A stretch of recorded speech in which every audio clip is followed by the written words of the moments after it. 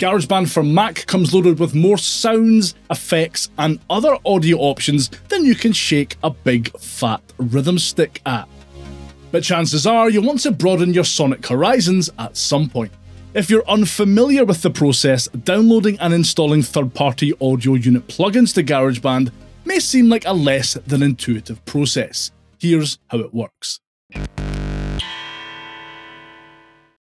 First off, you'll need to find a plugin that you want to download and install. I'll use Blue Cat Audio's excellent freeware pack as an example here. I'd highly recommend you grab this bundle yourself after watching this video, as you'll be getting your hands on some seriously high quality effects for free. You also don't need to make an account or sign up or anything like that in order to grab them.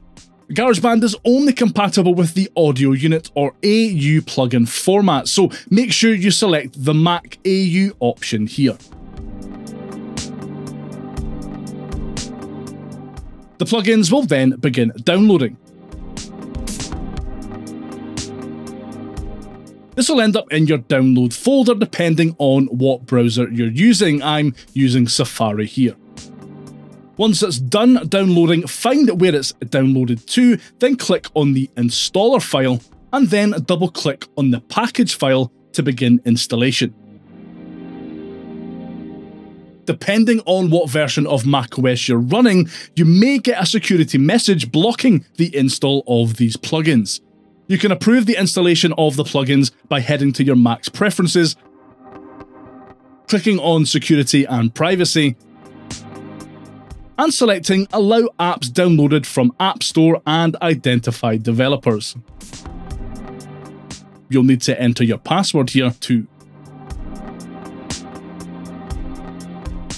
All of this license agreement stuff is fantastic if you're having trouble getting to sleep at night.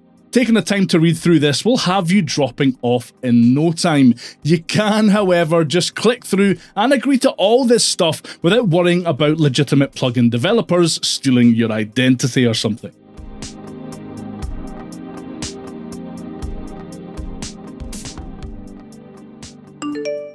With all of that out of the way and your shiny new plugins installed on your Mac, open GarageBand. Before going any further, you need to check that you actually have audio units turned on. To do this, open GarageBand's Preferences menu, navigate to the Audio tab, and make sure the Allow Audio Units checkbox is checked. This is actually unchecked by default when you first install GarageBand. I have no idea why. Now, select the track you want to apply your plugin to and open Smart Controls, either by clicking the icon at the top of GarageBand's window or by using the keyboard shortcut B. Click on the Plugins drop-down menu here.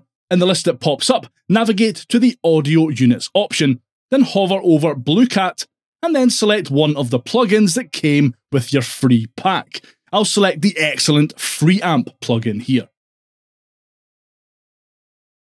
And there is Blue Cat's FreeAmp plugin loaded up and ready to use in GarageBand.